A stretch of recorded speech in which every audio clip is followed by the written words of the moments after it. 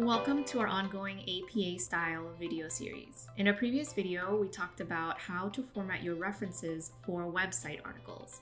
But in a college-level paper, you're also going to want to include more scholarly sources that you would find either in your library databases for your institution or via Google Scholar. Now, I've got an entirely different video series on how to conduct academic research. So you're going to want to take a look at that in order to learn where and how to find these sources.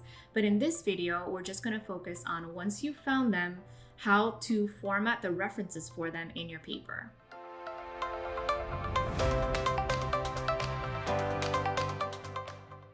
Now, there are a few more elements involved when it comes to referencing scholarly journal articles than referencing website articles. You're still going to need your author or authors, you're still going to need a date, you're still going to need the title of the article, and you're still going to need some kind of URL or link. But in addition to that, you're going to need the name of the journal that the article was published in, and you're going to need the volume number for that journal and the issue number for that journal, as well as the page range. From what page to what page in that journal was the article published in? I would never leave you hanging without some examples, so let's dive in. Here I am on Google Scholar, where I've done a search for bipolar disorder. And let's say that I'm interested in the genetics of bipolar disorder. If I click that, I'm going to get a link for the scholarly journal article. Now, what information do I need here? As always, I want to start with my author or authors. Unlike website articles, where sometimes I don't have an author, I'm almost always going to have an author for a scholarly journal article. In this case, I found two authors. I want to start with the last names and use the same order that they've used here. So I'll start with Barnett and then comma, first initial J, period, second initial H, period. Then I'm moving on to my second author, so I'm going to put a comma, and since the second author is my last author, I'll put a little ampersand symbol for and. Last name Smoller, comma, J, period for the first initial, W, period for the second initial. Now I've got to move on to my date. Here it is, 24 November 2009. Unlike for website articles where I would put the full date, I only need the year for scholarly journal articles. So I'll open my parentheses, write 2009, close my parentheses, put a period. Next up is the title of the article. The title of this article is The Genetics of Bipolar Disorder. Just like for website article titles, I'm only capitalizing the first word, and if there's a subtitle, the first word of the subtitle. So this one is already capitalized that way. I'll keep it that way. And unlike website articles, I'm not going to put this one in italics. So I just write out the title and I put a period. The reason it's not in italics is because now I'm going to add a new element that I don't have for website articles, the name of the journal, and that needs to go in italics. Now this scholarly journal is called apparently Neuroscience. So I'm going to write that in italics. And these titles, I do capitalize the way you normally capitalize titles. All of the more important words get capitalized. This one is only one word, but had it had multiple words, I would have capitalized all of the important words with the exception of little prepositions like of or articles like a or an, etc. All right, next up, I'm going to put a comma. I'm still in italics, and I'm going to need to add the volume number. The volume number is right here. I don't actually have to write volume. So after my comma, I just write 164 in italics. Then after that, I'm going to need to add my issue number, which is right here. The issue number goes in parentheses, and there's no space between the volume number and the parentheses. But the issue number in parentheses is not in italics. I know, very confusing. So 164 in italics, and then in non-italics, parentheses with the number 1 inside, since that is my issue number. I close the parentheses, and then I've got another comma.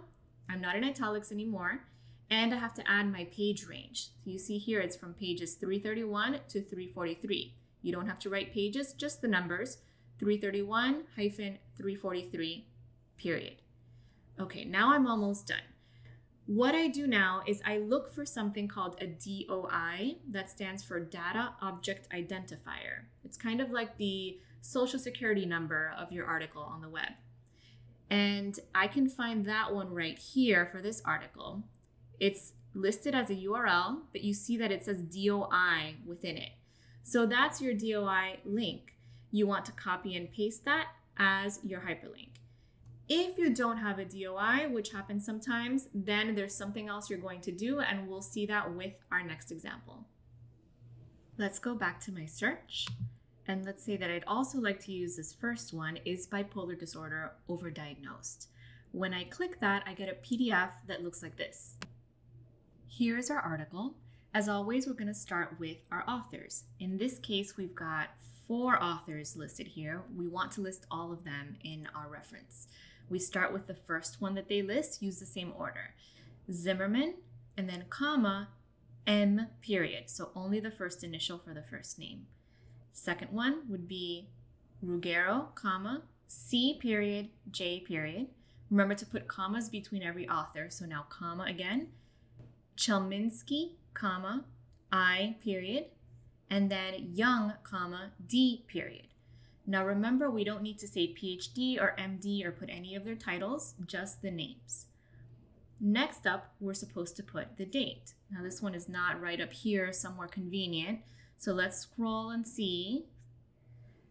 Okay, it's actually shown all the way at the bottom. You see here, June 2008. All right, for this particular article, we only need the year because we do not need to have the full date for journal articles. So open your parentheses, 2008, close parentheses, period. Next up is the title of the article. That's easy enough. Is bipolar disorder overdiagnosed?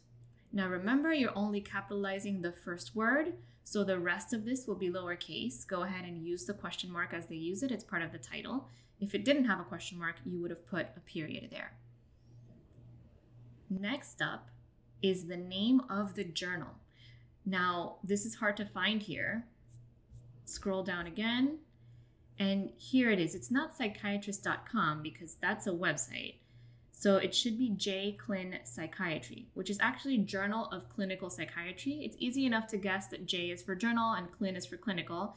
If you have no idea, then you can just write it like this.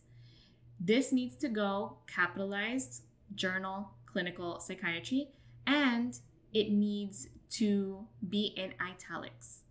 After that, we've got our volume number and our issue number. In this case, we don't see the words volume and issue to make it easy for us to find, but normally the volume and the issue number follow each other, and the volume number goes first. So this 69 is our volume number, and the 6 is our issue number. So after the journal name, you've got a comma, you stay in italics, and you write 69 as your volume number, then remove the italics, open your parentheses, write 6 as your issue number, close the parentheses. Then another comma, and now we need our page range. Now this doesn't actually give us the page range, but we can actually see what page numbers everything is on. So it starts at 935, and then we would scroll all the way to the bottom, see where it ends, and include that as our final page. The last thing that we need is our DOI number, but I looked all over and I could not find a DOI number for this journal article. So that means we're going to have to use our URL. Now, oftentimes you might find what you call a stable URL. If that's the case, then go ahead and use that. And if not, you can just go ahead and copy and paste the full URL that you have in your browser. As you can see, there is quite a bit that goes into a reference for a scholarly journal article, but there is a shortcut. So let's go back to our Google Scholar search. One of my articles was this first one, Is Bipolar Disorder Overdiagnosed? Now notice the little quotation mark symbol here. If I click there, APA, here is my reference. I can simply copy and paste this. So we've got all of the authors, all 4 of them, last name, comma, initial, last name, first and middle initial, and so forth. I've got the year, also in the correct format. I have got the title. I've got the name of the journal in italics. I've got the volume number in italics, the issue number not in italics, comma, and the page range. Awesome.